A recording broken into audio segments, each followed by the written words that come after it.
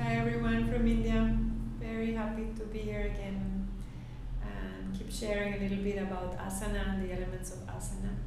So we already spoke about drishti and breath, and now comes the bandha. And the bandha is a very mysterious thing in Ashtanga yoga. I can only speak to you from my experience as an Ashtangi, female, and also as a mother, because for us women, when we give birth, this is when we realize that the bandhas are gone. And sometimes we need to lose something to actually gain something. And it's the most beautiful experience to be able to give birth to your baby, and with no anesthesia, just completely present in this wave of expansion and limited love. And some of us have had the precious gift to go through that experience. But I also went through a C-section. My last baby was a C-section because my left hip was injured, so I could not squat. And also going to a C-section is also a way of experiencing what bandha is not. And yes, this is the beauty and wisdom of life as females, as Ashtangis. What are the bandhas and why are they so mysterious and so interesting? As you start practicing, and actually bandhas are a very personal experience. I do recommend one book that I read, and then it really just explained me what the effects of the Mula Bandha are, and this bandha is so important in these times of extreme change and transformation that we're going through. The book is called the Mula Bandha, the Master Key, and it's written by one Swami in the Bihar School of Yoga. I do recommend this book. When I read it, I really understood that yoga was much more than what we can see with the eye. There's so much happening at subtle levels, and that's where the real interesting stuff is. So if you can find this book and read it, you will realize, wow, that's why yoga is so fascinating. It never starts evolving and reinventing itself. So in Ashtanga Yoga we have 3 bandhas, and I'm going to speak basically about the location of the bandha, because the experience will come in its own time. If you keep practicing and if you keep breathing and you become aware of these areas in your body, you're going to understand there's a connection between them. And very interesting, they are located in the main channel of energy in our body, and the channel is called the Shushumna Nadi, and the first one is located in the base of the Shushumna Nadi. And go down there and find your perineum. Your perineum is the space of flesh between your genitals and your anus. And just feel that space of flesh. And you're going to feel that there's a connection between that energy and your third eye. Yeah, it's really cool. Once you understand it, and sometimes, as mothers, when we give birth, they teach us the Kegel exercises, and that's the pubococcygeal muscle. And you can start doing that exercise as well, so you bring more awareness to all those muscles down there. So Mula Bandha is the awareness of that space in your body. It's not tensing that. Because if you tense too much, ultimately you're going to end up doing Ashwini Mudra, which is contracting your anus, and that's something different.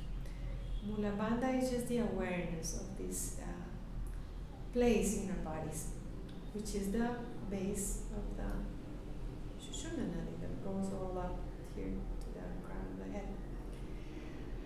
What to do with Mula Bandha? Mula Bandha means the root, and it's connected to your first chakra. Your first chakra is the capacity to be happy with this body as it is, and completely accept yourself as you are, and also just be grateful because you're so lucky. We have these bodies that are complete and they're alive and they're even healthy. And sometimes we complain and just, that's too much thinking, in my humble opinion. Mula Bandha is connecting to the experience of being incarnated. I have to say that for many years, even as a child, I was like not happy to be back in this body. I was actually very resistant and very sad, and I was just saying, I don't like my body. I want to go back. And slowly, with the practice of yoga, I've learned to love myself exactly as I am. And it's been so healing for me. And I know it's been also healing for my mother, my grandmother, and all the women that are behind me. Because as women, we have judged our bodies so harshly for so many years. And there's so much conditioning out there, how we should look. And especially as we age, we need to look a certain way, and we need to start just feeling awkward about ourselves. And I can tell you, with yoga, the body becomes a home. It's like homecoming. So don't worry about how you look. The important thing is how you feel inside. And if you feel happy with this body, and Mula Bandha really helps connect us with that Shakti energy, the Kundalini that is actually in the base of the spine. And you're going to feel beautiful always, just simply because we are alive. So first, Bandha, Mula Bandha, awareness of the perineum. The second one, you have to go a little higher. It's not exactly in your navel, it's a little below your navel, like 2 inches below your navel. And that part of your body is going to come in a little bit. Not again, you're not going to feel yourself holding Uddiyana Bandha like this. No. Remember always there should be free breathing. And the Uddiyana Bandha connects to the Mula Bandha in the depths of the body. I love this metaphor because it's about being grounded in our bodies, it's about being rooted to this incarnation. And at the same time, the Uddiyana means the flying Bandha.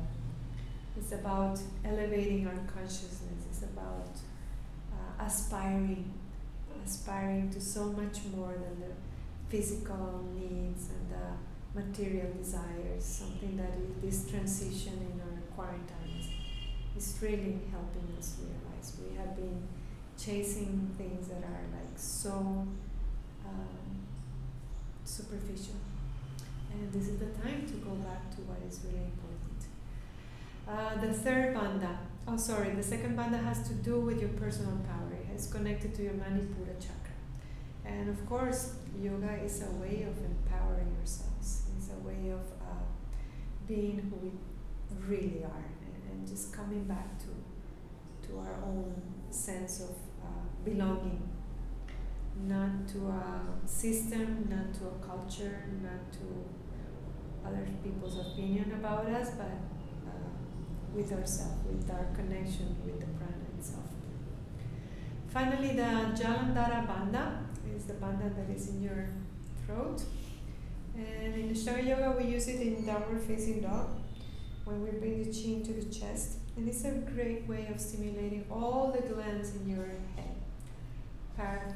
Parathyroid, thyroid, your thymus thymus gland, your pineal gland, and your pituitary. And it's also connected to this chakra of speaking your truth, of being honest, of using your language with care, and not saying or writing anything that is not true.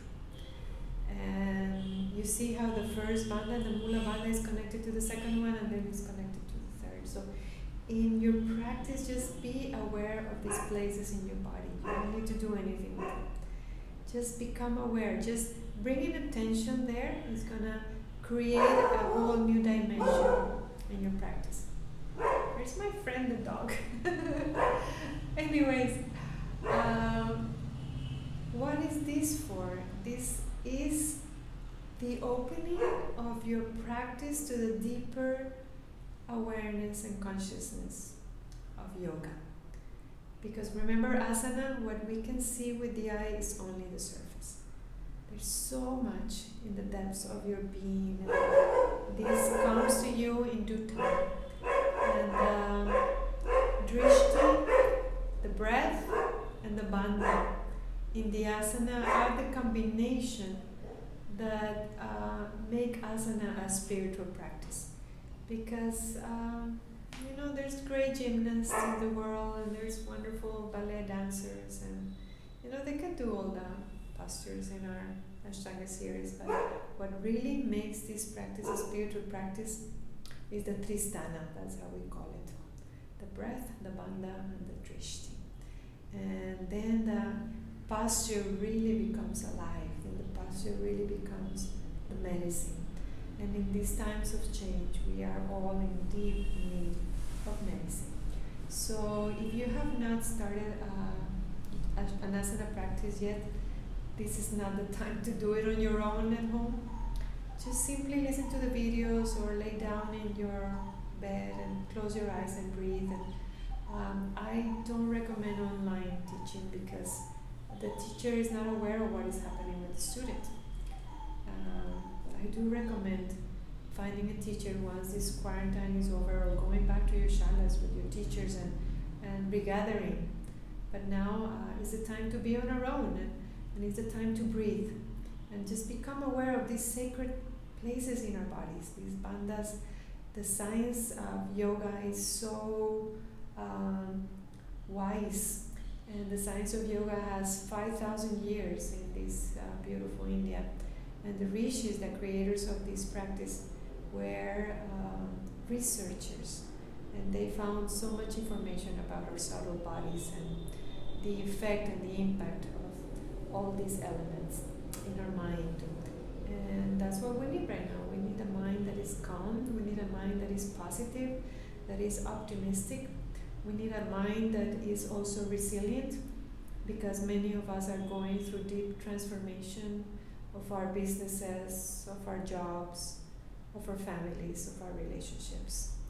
And that's exactly what this moment is for, is to gather your tools, which are whatever you have cultivated in our previous lives. This is life before and after the corona.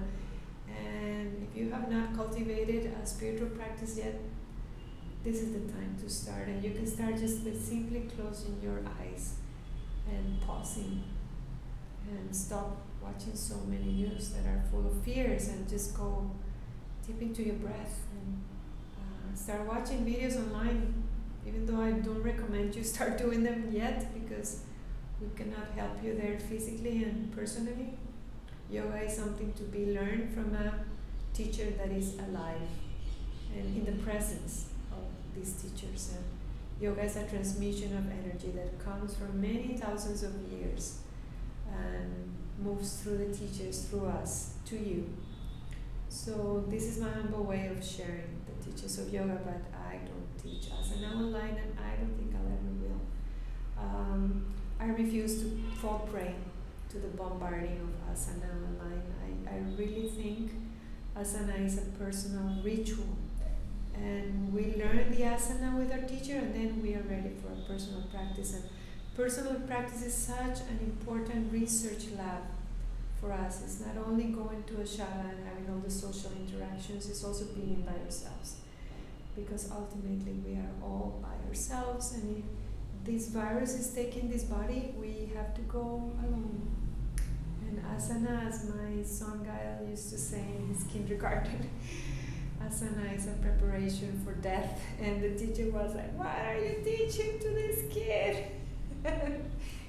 Somehow he figured that out on his own, and I don't know how, but he did. And yeah, asana is a preparation for death. And right now we're experiencing a huge death of the old system.